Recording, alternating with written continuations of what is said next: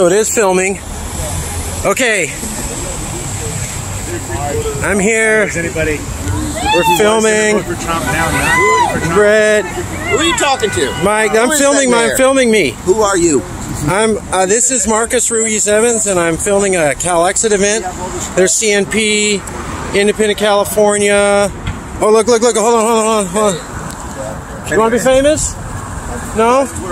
Here's a Trump supporter, and she asked us to help hold out her flag. But I pointed out that we're Californians and we don't do that here. So stop killing people. There you go. And there's another Trump supporter.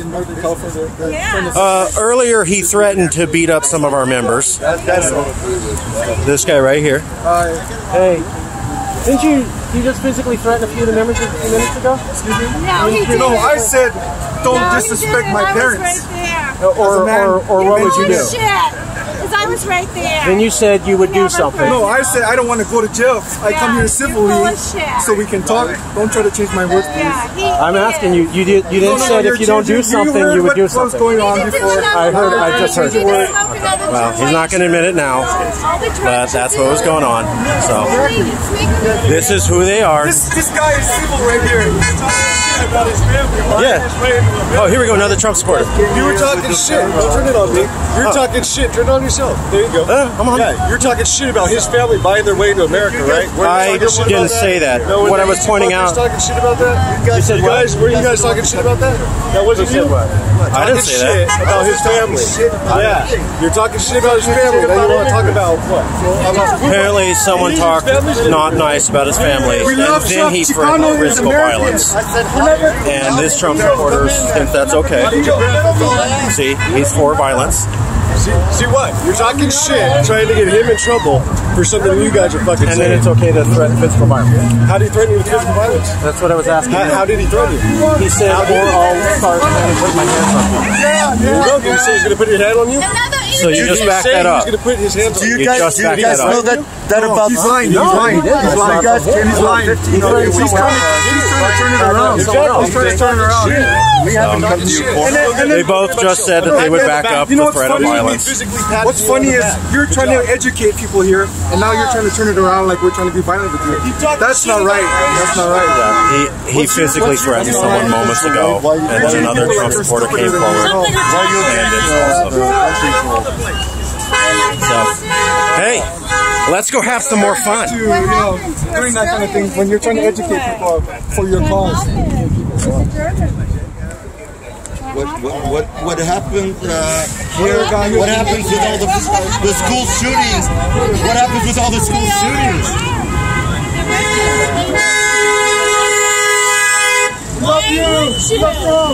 We're not talking about taking out weapons. We're talking about taking out like assault weapons. All right. Okay. Huh? I'm going to walk over there and interview them, and then I'm going to walk over there and interview them. Where are you guys going? I'm going to go interview some more of your fans. Here, hold my flag. Man, I might be dead before I did that.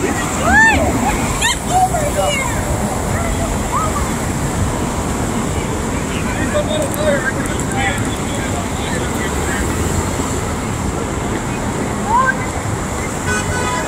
here. Here we go. Then we're going to feed more Trump supporters right here. No, so she didn't come down with y'all. No. Oh, she came down with that. There we go. More Trump supporters. Oh, okay. How's it going? How's it going? We spoke earlier. Yeah. You were actually respectful. I don't think anybody hasn't been respectful. Some of the Trump supporters hasn't been. Was the guys in the mask. I'm sorry, that was Antifa's corner, and then they physically pushed them out and intimidated them away. So that's not respectful. Right? They crossed the street. But they didn't physically move him. They put a bullhorn in his face 1 inch away. Whatever you want to call that.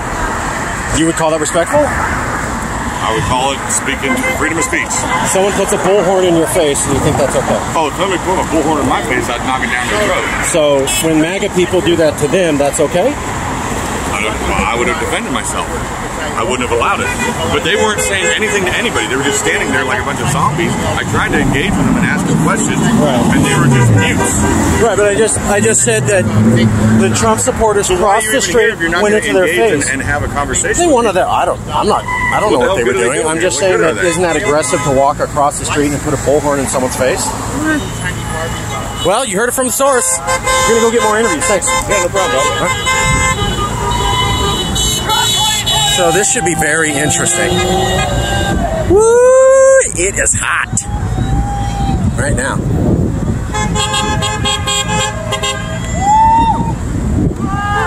There we go. Oh, here's the guy that stole the piñata. Would you like to do an interview? Peaceful, respectful interview? Peaceful, respectful interview. This is the guy, and you My name is Charles. Yeah, my name is Charles. I'm here to support Trump and his second amendment. And it was a great victory. We took off 4 corners from Antifa, Democratic Party. We beat them. So that's my story. The end. Period. How did you take the corner from Antifa? Do you hear what I just said? Yeah, no, I'm just asking how. In your own words. Peacefully, respectfully, yeah. in your own words. How did you take the corner from Antifa? Corners, and you were here, weren't you? If I say you're going to say it's biased, it's got to be in your words, so it's not you know what? edited. I'm not real good at like making good conversations or making good sentences, okay? So it's hard for me to make thoughts, so I kind of avoid because I have a hard time speaking, but that's the reason why. You admit that this corner originally was Antifa, is that fair? They were here and then Trump supporters crossed the street to meet them? They were here with abolished eyes. And they're with their intimidating mask, trying to, intimidate, fists, and all that stuff. And then the Trump supporters crossed the street Trump to come over here? Republicans, walk away movement. Anybody that votes Trump, we all came over here. Okay. They walked off. We had a large number. They were a small number. One of Antifa was there. Well, he said he's not Antifa, he's not from Democratic. He was masked with a fuck Trump. I had a good conversation with him. We're having a good talk. I told him, you look like my son. And I told him, not you.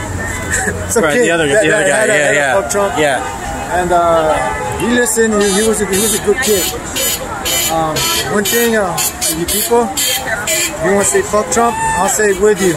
But you gotta say it with class and style. It's supposed to be fuck President Donald J. Trump, because after all, he is your president. One more term, 8 years. Do you think Trump's going to win re-election in 2020? He's going to win. What do you think Californians will do? The camera's not on me. It's in the back of Donald Trump's head. What do you think Californians will do when Donald Trump wins in 2020? How do you think Californians will react? I'm not going to answer your question, but you know what? It's one thing that Donald J. Trump lied that I kind of took personal. Is that he said that we're going to be tired of winning. And we're going to be yelling, please, Donald J. Trump, no more winning. We can't take it anymore. Okay. Well, you know what? That's a lie, because I'm not tired of winning. We keep winning. Okay? That's it? That's all you're going to give? Okay. That. I already gave you my time. Yeah, fist bumps. There you go. How about this guy? He's not real anyway.